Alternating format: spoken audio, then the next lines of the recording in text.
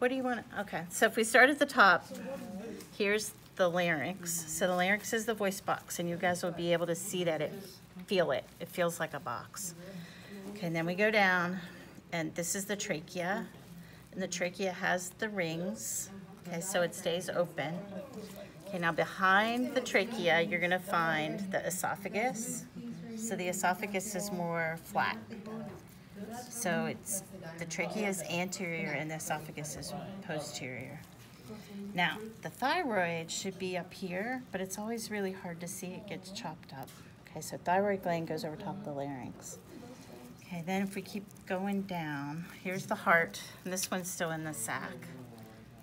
Okay, and then the lungs. Okay, and then this is the diaphragm. You have to cut it to get it open. Then the liver, and the green thing is the gallbladder. Okay, and this is the fatty apron or the greater omentum. Okay, and here's the stomach. He's empty, or well, pretty empty. Okay, then here's the spleen.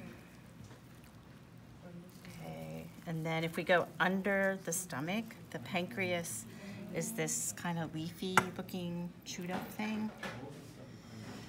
Small intestines.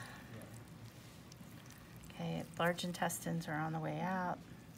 Okay, the posterior body cavity wall, you'll find the kidneys, and these are still in their wrapper, right? They're not opened up. There's the other one. And then the ureters will leave from there, and they'll go down to the bladder. Did we get everything? Okay, go ahead and stop.